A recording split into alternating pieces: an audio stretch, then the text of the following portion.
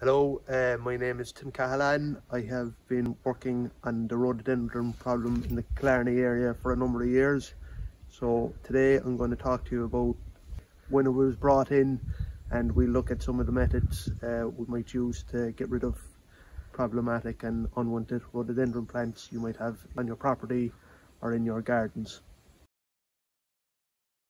So rhododendron was brought into the Killarney area around the late 19th century from the Iberian Peninsula of Western Spain and Portugal, and in this area it found its perfect environment to proliferate and spread due to our mild climate, and our damp, heavy acidic soils provides the perfect conditions for the plant to thrive and grow and spread.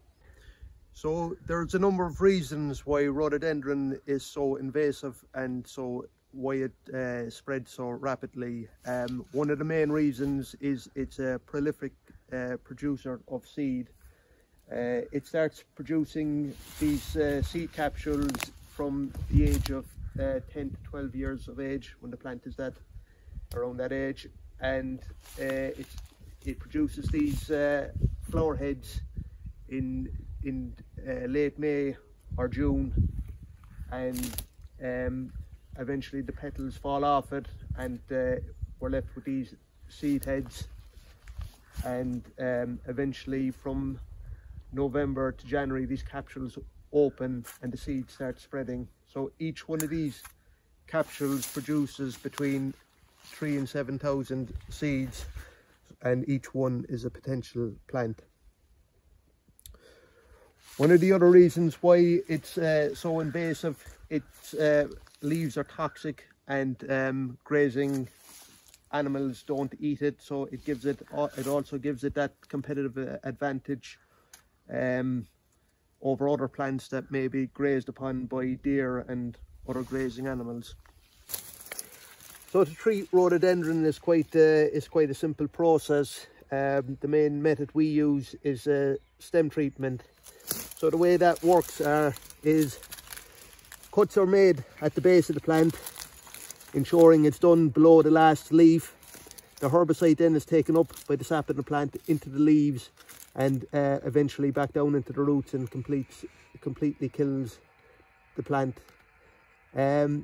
This method can be used all year round.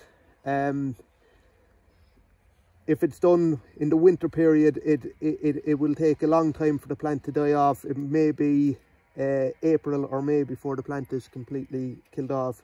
In the summer, the process is a lot sooner.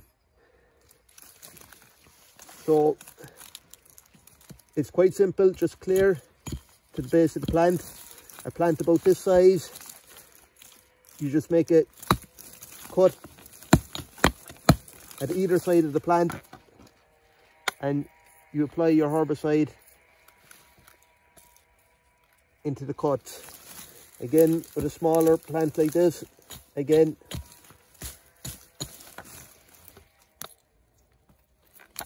two cuts. The herbicide that we're using is a solution of glyphosate. For a plant this size, a 5% or a 1 in 20 solution is enough. For larger plants, going right up to the biggest rhododendron you might get, a stronger solution will be required, 14% or a 1 in 7 solution. The colour blue that you see on the plant is just a marker dye. It's a non-toxic marker dye that we mix in with the herbicide, just to indicate that the plant has been treated.